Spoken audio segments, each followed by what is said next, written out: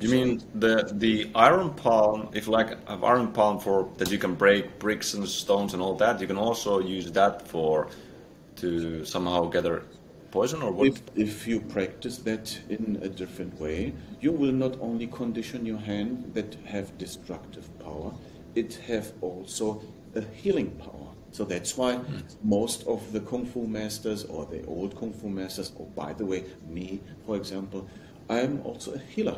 I have a clinic where I give people treatment with different kind of methods, and after the treatment I can feel already, I just give somebody a massage on the shoulder and I feel also, there's something, I suck it in, yeah. His disease I got in my body. That needs to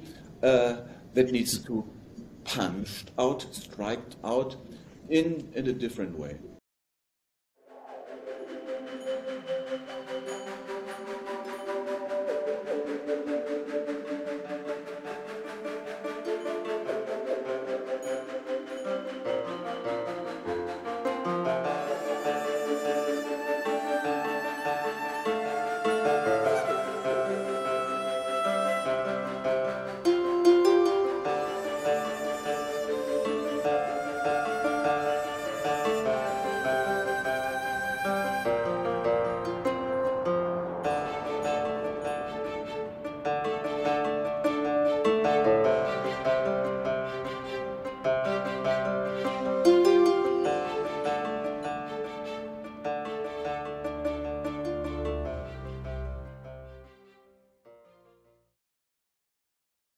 I have students that already follow me for many, many years, and especially Asians.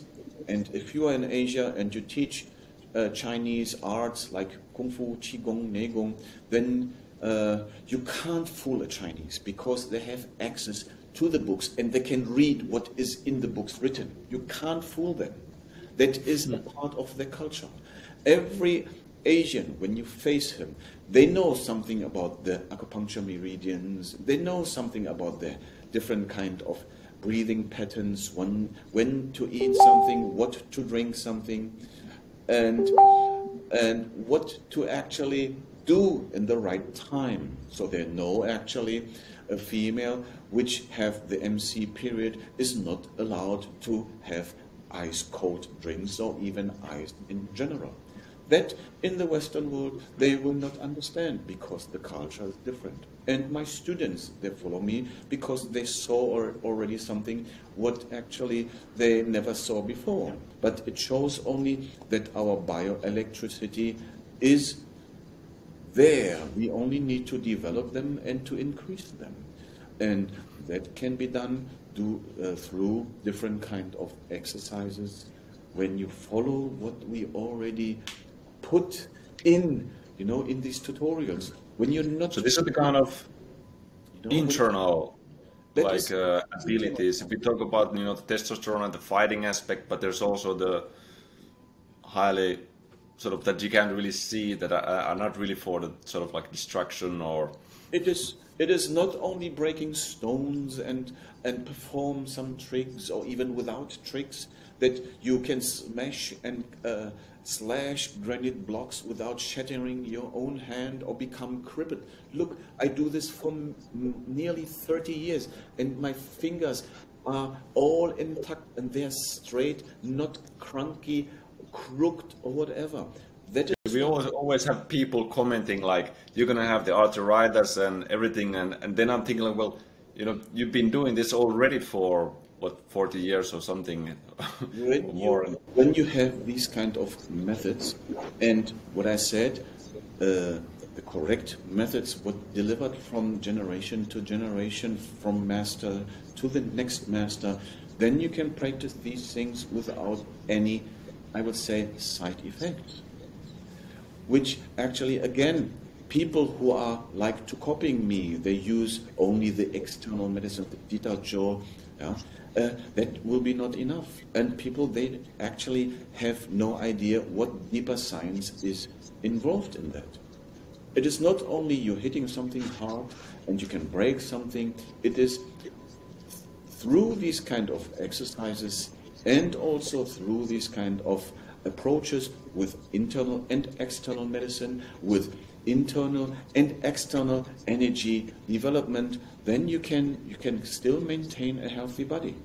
That is one thing. The other thing is you can stimulate your body to a different level where you actually can from a small short person develop so much energy you can use that to heal other people, not only healing yourself. You can also help others with your amount of energy. For example, people, they are doing Reiki, healing arts, magnetism, what they all call for. They can help people when they accumulate a tremendous amount of energy so that they can't even get sick when they give treatments to others. Because it is mostly when you are a massagist, for example, do the chiropractic massage, whatever, you will always be in contact with people. And these people, they also release a kind of what we call in the Asia field, they release also their sickness, their poison to the person who touched them. And that is only a protective thing, where the old masters, when they practice the massage to people, they give a health, I will say, treatment, and after that they go into their small chamber and then they punch that iron palm to get rid of that poison what they sucked in the whole day through from their clients, I would say, or from the patients. That actually, you mean the iron palm? If like an iron palm for that you can break bricks and stones and all that, you can also use that to somehow gather poison, or what do you? If you practice that in a different way, you will not only condition your hand that have destructive power, it have also a healing power. So that's why most of the Kung Fu masters, or the old Kung Fu masters, or by the way, me, for example, I'm also a healer. I have a clinic where I give people treatment with different kind of methods, and after the treatment I can feel already, I just give somebody a massage on the shoulder and I feel also, there's something, I suck it in, yeah? His disease I got in my body. That needs to punched out, striked out in a different way, because we always have not only hormonal exchanges, we always have exchanges when we face somebody. And actually, you know, these people, when you are full of energy, they like to be together with you. We call them the chi vampires, the energy vampires. The people, they are always surrounded by, I would say, very energetic people. They're always surrounded, and they actually suck and they stay with that kind of energized person because their own energy is very less. And even if you are a person, you're a manager, you are in a authoritarian position where you have your way of speak, where you have people under you. The presence and the energetic aura, what we develop or even what we have, need to maintain or can be even increased. So that's why you can see these kind of managers in Japan. They're not only studying the art of war, the book, the Sun Tzu.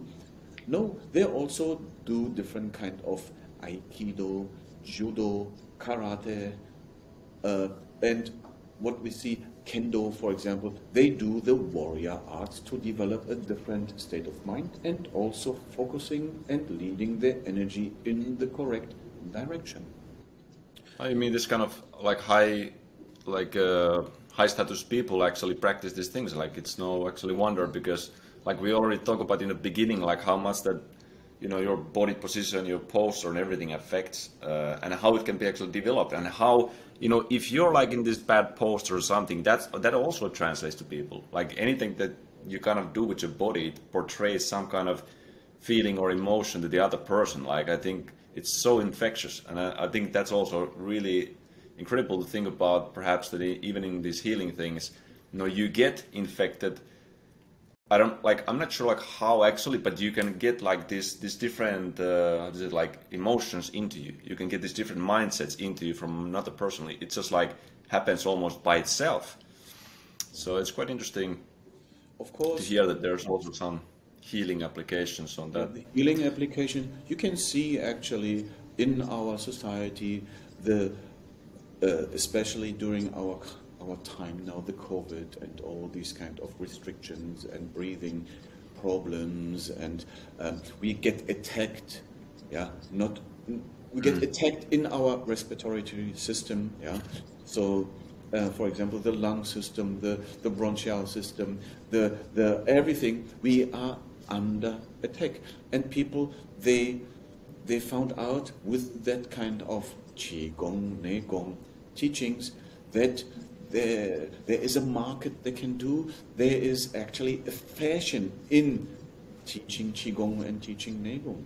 But we need to see, for their own ego and for their greed, they put something in the market which have no evidence that it works. And you can see already that people are doing these kind of things, and they're not only fooling themselves, they're fooling also the others. And actually there is no profound knowledge, and I would say there is no profound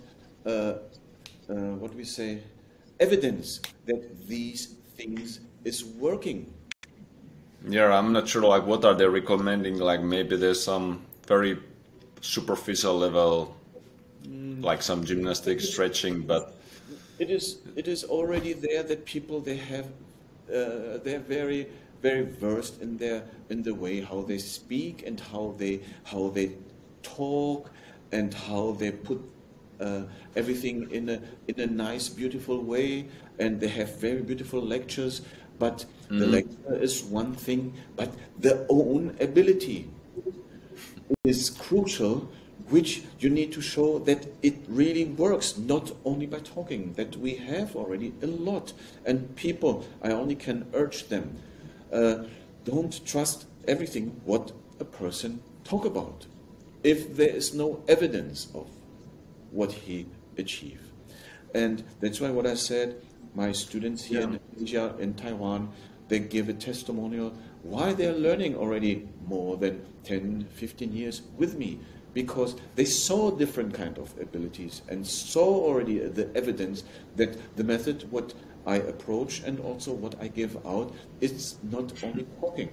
I don't want to blow things around. I don't want to show off around. I only want to remind a person who wants to learn these kind of things. They need to be sure about from who. First thing is they need to know what they want. So they need to know themselves. The second thing is they need to understand the teacher. They need to know the teacher. What kind of ability and evidence can he provide? And then he need to know what kind of method he likes to learn. So these three knowings you need to understand. Know the teacher, know the movement, and know yourself. Most of the people, they're only following a fashion that lead to learn the Qigong and also maybe can lead to disastrous result. So we can see, I think like it's not even. I think it's really if people are telling like they can do this stuff, like you can do, like they're portraying like they have this ability, they have that ability, and all of this like different stuff, and when they don't, I think that's like a big problem, because if you're just like saying it'll make you feel better, if you're just saying like that, maybe it fixes some tightness in you, like this kind of traditional benefits that you can get from exercise. But then like these people might listen to these guys only because they portray like they have this some kind of, I don't know, magical superpowers which no one has ever seen, no one has ever witnessed. And I think it's very common in this culture because people really, I think they're drawn towards this kind of abilities so much. So they want these people to have something like extra, even though that might not even be what might help them the best. I'm really sad about this because, look, I always say something like that, for example. I'm very disappointed also. No? I say, not everyone with a driver's license can really drive. You know? That is, because you know that. You have a driver's license. Does it mean you can drive very well? It doesn't tell everything. No, and these people, they give themselves the authority and they give themselves the license to teach. Yeah? And actually, there is still a big gap because they don't perform very well. So if you want to learn a fighting art, you need to learn from a fighter. If you want to learn how to fix a car, you need to go to the mechanic.